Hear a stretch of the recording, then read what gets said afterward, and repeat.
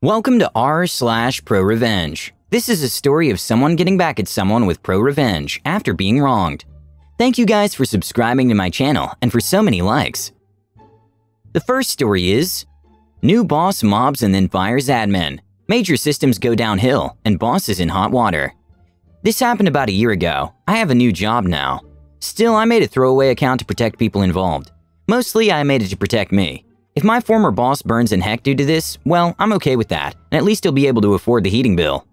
So, I worked for this multinational company for over a decade as a system administrator. My responsibility was in the area of manufacturing, mostly for central systems that work on data flow between the manufacturing systems and the ERP system in near real time. Even though the company had lots of cash for stupid projects, IT budget was always too tight for those expensive customized data munching systems. So shortly after starting to work at the company, I started implementing my own. I'm also an experienced software developer, one of the reasons my original boss hired me. I won't go into too much detail, but I decided to make the stuff web-based for easier deployment of updates. It worked great, and over time more and more functions got ported into this easy-to-enhance/easy-to-update system. Partly new stuff, partly decades-old software that was in dire need of replacement. After about a decade, this system was rather central to the manufacturing process in many ways. And yes, there were hot standby servers, multiple backups each day, and so on.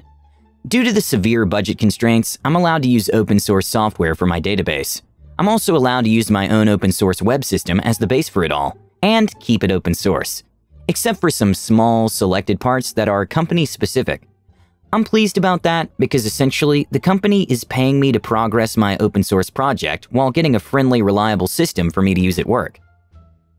I always had the support of my varying bosses over the years. We changed middle management a lot. In comes another new boss. In the first ever talk we have, he complains that the software is written in programming language because that's so outdated. I tell him it's actively developed and used by a number of Fortune 500 companies for their back-end and/or front-end systems. He's not happy. He also asks me how I do all the paperwork for the project and how my former bosses manage the project. I tell him I do everything by mail, so everything is archived on the archive mail server, as per law. And my former bosses didn't do any management because the users and department leaders are happy about how I manage the project myself. He is livid. A few weeks later, my boss accuses me the work is a separate company within our company, and it has to stop. And it doesn't matter if the whole company approves of my work and speaks highly of me. I have to do much more completely useless paperwork, get approval for every small change or bug fix from the two people, and is generally a D when it comes to my work. He also loudly complains that I work alone on my projects and that I try to ruin the company by doing so. I have it on file that I asked whoever was my boss at the time for 10 years every month to have someone as backup and got denied every time. You have to understand, I have Asperger's and I'm generally not good with dealing with this stuff. But so far, I always managed. This day is the first ever I left early, crying my eyes out in nearly 25 years of work. More bullying follows, and over the next year my boss starts taking away all my duties one at a time. This results in me not always making my 40+ work hours per week. You can only read Reddit so much per day before you start going insane. Now, after everything is over, I realized that was his main tactic after all, get me fired for now working as long as my coworkers. But it just didn't click with me at the time, because nothing like that had ever happened to me. Boss forces me to train up backup near the end of February. I only get 1 day to train him. He's very young and inexperienced, and I complained to my boss that there's over a decade of software development, knowledge about company rules and processes. He also doesn't know the programming language. The next day, after having to attend to an expensive 1 hour's training course and then having lunch, HR calls me in and tells me it's my last day of work. I don't have the usual 90-day period, but it's my last day of being employed. This is rather unusual in my country and only legal if both parties agree. I agree though, since I get a nice severance package and unemployment benefits starting the next day. I don't mention to HR that I was planning to quit the next month anyway because of the constant bullying. I have 1 hour to clean out my desk and say goodbye to my coworkers. The last thing I do is to have my backup delete my accounts, as per company policy, while I watch. This includes my admin account and my web system. Then I leave. I go home, cut all company access to my privately owned public source code management temporarily, then I work through the weekend to basically fork my own project under a new name, renaming all the classes and stuff, and release it back on my SCM under the new name. Just so that company will have a hard time implementing all the bug fixes and security updates I do in the future. What I accidentally on purpose forget to mention in the heat of the moment is that all the system documentation for the web system is also stored on the system and is linked to the user account of whoever wrote it. Me for everything in this case. On delete, restrict is active, so deleting a user account with active documentation is now allowed. But there is also a known safety in the software that prevents deleting admin accounts through the interface, so my coworker happily types the required command into the database shell directly. You know, delete from users where username equals the_Asperger_admin cascade. And it works. Normal procedure would have the person doing the work assign a different user to that stuff first. But what the heck, I was fired, and it was the responsibility of the person doing the work, not mine. This was well documented in the documentation he has just deleted, as well as in an email I sent out a couple of months earlier. A week goes past, and then the messages start flooding in. We used a well-known messaging app for real-time communication and also started using it for private messaging as well, since my group are still good friends. Part of the system aren't doing their jobs, and part of the manufacturing process is ground to a halt in multiple production plants.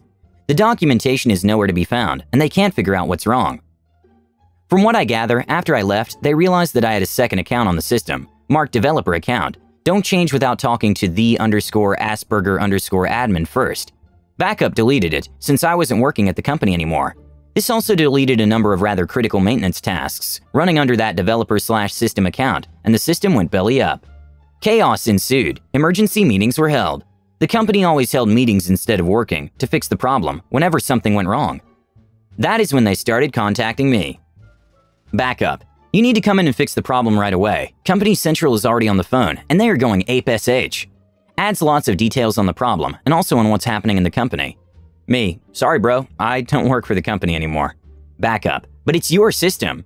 Me. Was my system. Past tense. I got fired last week, remember? I do not work there anymore. Backup. But we're in trouble. Me. First, since I don't work there anymore, you just violated company policy by telling me all that stuff. Could get you fired for that, but I'm not going to. You're the somewhat innocent bystander in this.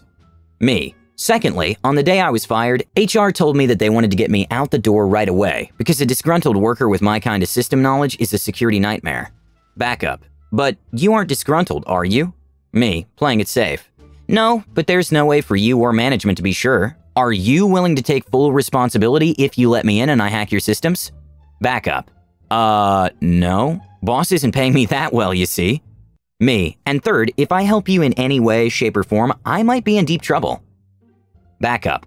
What? Me. See, the company can't do a lawsuit against their own employees if something goes wrong by accident. Suppliers have similar statements in their contracts and are also insured.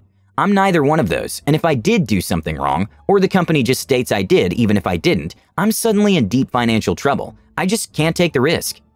Backup. What if we hire you as an external supplier and contractor? Me. I'd have to open a company, get insurance, go through negotiation with your purchasing department to get my company in your suppliers list, then I'd have to write you an offer which you then have to get signed by names of 4 people, which would take all in all 2 to 4 months, after which I'll have to wait for the money for another 3 to 4 months. Sorry, I decline. Backup. Please help me. Me and my boss, same person as my now former boss, are in very hot water. What can we do? Me. Sorry, I can't help the company because it'd be a risk to me. And it would be against your own company policy to allow me to help. Backup. Pretty please? Me. Tell you what, call up Company Central yourself. Don't go through the boss and tell them exactly what had happened. Tell them you broke the system by deleting those user accounts on your boss's orders. And tell them you didn't know what would happen because you didn't have enough training and experience. You just relied on your boss's orders. Turns out, Backup actually did phone up Company Central a few days later. Boss went through heck, got fired, and got himself on the never hire again anywhere in this company blacklist for another expensive stunt he pulled, which the company realized shortly after he was kicked out. How do I know? I still have lots of friends at that company and hear stuff through the grapevine. Backup still has his job, and a new, even more incompetent boss. So Backup is ready to find a new job. Yesterday, he asked me about planning his company exit, which reminded me that I wanted to write this post. And here we are. The second story is, make my life heck at multiple jobs? I'll get you fired. On mobile. Backstory. In the early 2000s, I worked for overpriced CD store. I really liked my job aside from one coworker, Karen. We just didn't get along. I made the best of it, but she was a borderline bully. Of course, she gets promoted to key holder and proceeds to turn into a full-blown power trip bully. She made my life heck, and a job that I previously loved, I couldn't stand anymore. I made a formal complaint that made its way to HR, but I was done working there, which was her goal. Of course, when HR investigated my claims, they found she and the assistant manager were dating. Oops. And she was moved to another store, since fraternizing was against policy. Apparently, she didn't like that store and quit. A few months later, I was happily working at defunct bookstore. And who gets a job at the defunct bookstore at another mall? Karen. Over the next few months, she proceeds to do little things to annoy me, like hanging up when I would call their store for a customer, or leave me on hold forever. Of course, I would get in trouble for not effectively handling the customer with their needs. The Revenge. About 6 months into the job, I heard through the grapevine of store gossip that Karen had been injured in a car accident. Apparently, she had hurt her back and went on medical leave. She couldn't stand for more than 10 minutes at a time without excruciating pain. This is important. She was on indefinite leave, and her store could not hire anyone to replace her while on medical leave, leaving them short-handed. And I knew her manager was really annoyed after a few months. 2 months later, a few friends of mine and I decided to go play pool. A former coworker, Rick, from the overpriced CD store was there. Rick: "Man, too bad you weren't here last night. It would have been a reunion. Karen and assistant manager were here playing pool." Me: "Karen was playing pool?" Rick: "Oh yeah, they come in every Wednesday night." Me: "Really? That's interesting. Every Wednesday, huh? How long has this been going on?" Rick: "A few months." Yes, for the entire time she was on medical leave, Karen was out playing pool once a week, not at home in debilitating pain like she claimed. The next day, I went to her defunct bookstore and asked to speak to the manager. I told him all about her weekly pool sessions and encouraged him to be at the pool hall the next Wednesday night to catch her in action. That Thursday, she was fired. The last time I saw her, she and her friend were attempting to follow me home from work. I called the police and led them into the police station, where they told her to leave me alone or be arrested. She stayed away from me after that. The last story is: business owner tries to bully neighbor, ends up losing his livelihood. My friend inherited his parents' house a few years back and has been slowly renovating it. The house is nothing special and not in the best area, but it's his. No banks, no mortgages. It also happens to be next door to a restaurant. The restaurant had been a neighborhood fixture for decades, but has slowly declined with the neighborhood. Cue the old owners walking away and selling it to a real sleazeball. New owner wants to buy my friend's house to demo it so he can expand the restaurant's parking lot. Instead of offering a fair price, sleazeball tries to lowball my friend, assuming he doesn't know the property's potential value. Sleazeball gets offended when my friend counters with fair market value and begins to bully him with passive-aggressive SH. Delivery trucks blocking his sidewalk, new super bright security lights that shine into the house, etc. On top of that, Sleazeball is openly racist and refers to my friend as all sorts of epithets. Sleazeball even tries to turn the neighbors against my friend by telling them that he's a drunk, has anger issues, etc. All the while, Sleazeball is doing major renovations and expansions to his restaurant. The Revenge. My friend does contracting work for the city and is on a first-name basis with the local boards. Turns out Sleazeball didn't file for the proper permits. After an anonymous report to the inspectors, he's ordered to demolish the new expansion. You'd think that'd be it, but oh no. The restaurant hasn't been properly inspected for years, and the city orders further inspections. Another anonymous report stated that the restaurant was unsanitary. No surprise, it fails the health and safety inspection and is condemned as structurally deficient. Between the fines, repair costs, and loss of business, the owner files for bankruptcy, and the old restaurant is demolished. I hope you enjoyed. Don't forget to subscribe and turn on notifications.